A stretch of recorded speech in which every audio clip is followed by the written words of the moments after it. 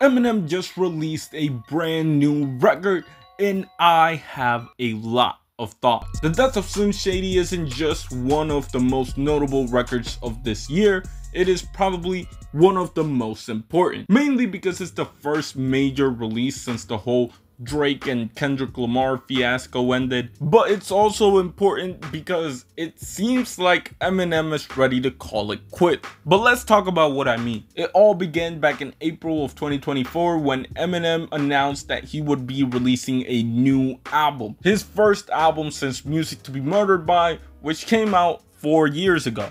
And over those 4 years, a lot of things have changed, including Eminem himself, because the title of this album was called The Death of Slim Shady. And this caught a lot of hip-hop fans by surprise. After all, Slim Shady is one of the most iconic characters in all of hip-hop history.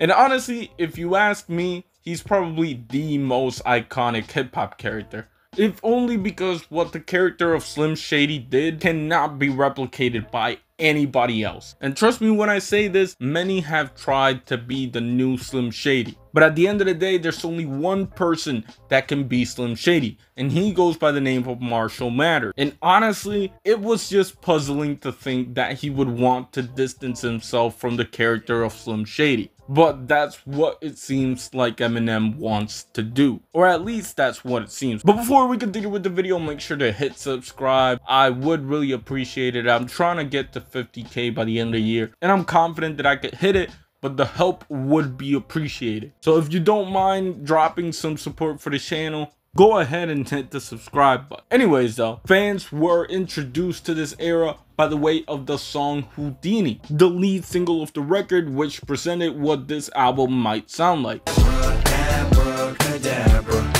And in classic Slim Shady fashion, it did sound like something Eminem would release around 2005, which I know isn't necessarily prime Eminem, but it still sounded close enough to it. He was dropping the slick little jabs at different celebrities, he dressed up like Robin in the music video just like the old days, and it seemed like at the very least, the classic Eminem spirit was back. And even if the track had a mixed reaction at large, Eminem fans loved it, as the track not only debuted at number 2 on the Billboard Hot 100, it also became the second biggest ever streaming debut for a hip-hop song. The only song ahead of it, by the way, Kendrick Lamar's Not Like Us, which honestly did catch me by surprise because I do know that Eminem has a lot of fans, but I didn't expect it to be that many fans. And on top of that, he also released Toby alongside Babytron and Big Sean to hype up fans for the album. At this point, all that fans needed to be waiting for was just for the album to drop. And without further ado, let's talk about the death of Slim Shady. But I do have to admit, the record starts out hot. And honestly, I also have to admit that when it came to the lead singles for the project, I wasn't that impressed, and that my expectations might have been a little low. I found out with this track, they were way too low,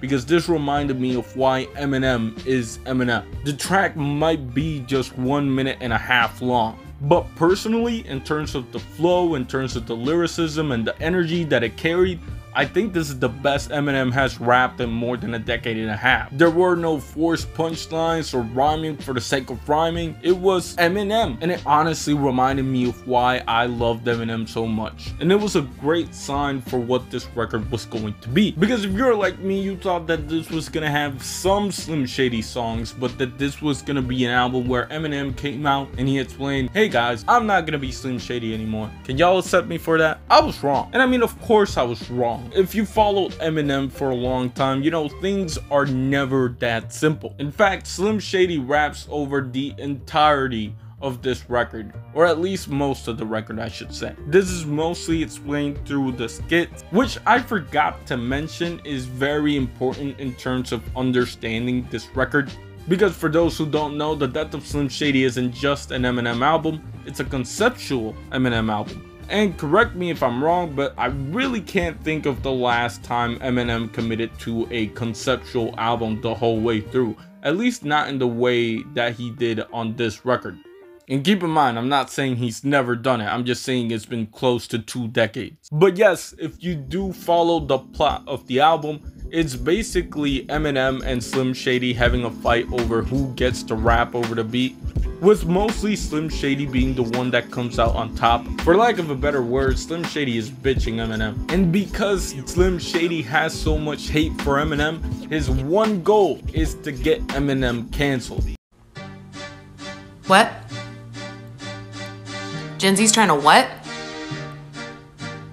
Cancel Eminem. Well, kind of. It's more like Slim Shady trying to get Gen Z to cancel Eminem. It's not really Gen Z just canceling Eminem out of nowhere, you know what I mean? And honestly, I think it's a pretty good send-off for an iconic character. Of course, we haven't seen Slim Shady like that since I don't know when. And honestly, I haven't seen this much of Slim Shady since I don't know when. Obviously, it is simple to say that Eminem is technically always Slim Shady and that Kamikaze was mostly Slim Shady, but I think it's a very distinctive distinction between the two. Like, I don't know, maybe it's just me, but I feel like there's a difference in how they rap and what they rap. Like, if you ask me, Slim Shady really isn't the guy that's getting up close and personal about his feelings, you know?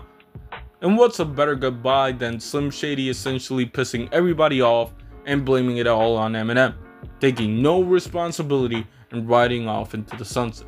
And of course, I could get into more of the storyline of the album, but personally, I think if you haven't heard it, you should check it out. And if you have, drop a comment telling me how you interpreted the album and how you interpret Slim Shady. And if this is truly the end for Slim Shady, then I hope he rests peacefully in peace, because I do know that he will not stay dead for long. As for Eminem though, I truly hope that this isn't his last album, mostly because Eminem showed a lot of fire in some of the tracks of this album. For example, Head Honcho and Renaissance are two of my favorite Eminem songs of the last decade and a half. And personally, if he could consistently rap on that level for, let's say, 10 tracks, 11 tracks, we might have a late career classic. And I know some of you might say that Eminem already has classics and that this very album was a classic, and I'm not saying he doesn't, but personally,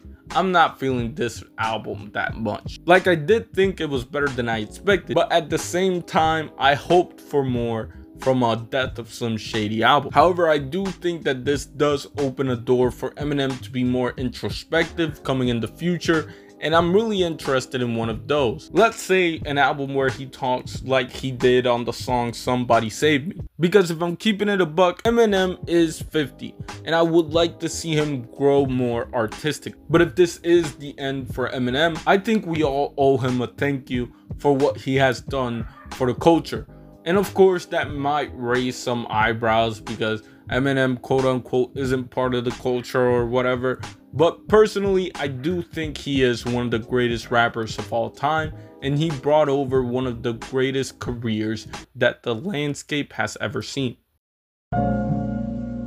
Anyways, I really wasn't going to talk about Eminem, but being that the album was as good as it was, I felt like it'd be a dishonor not to do it.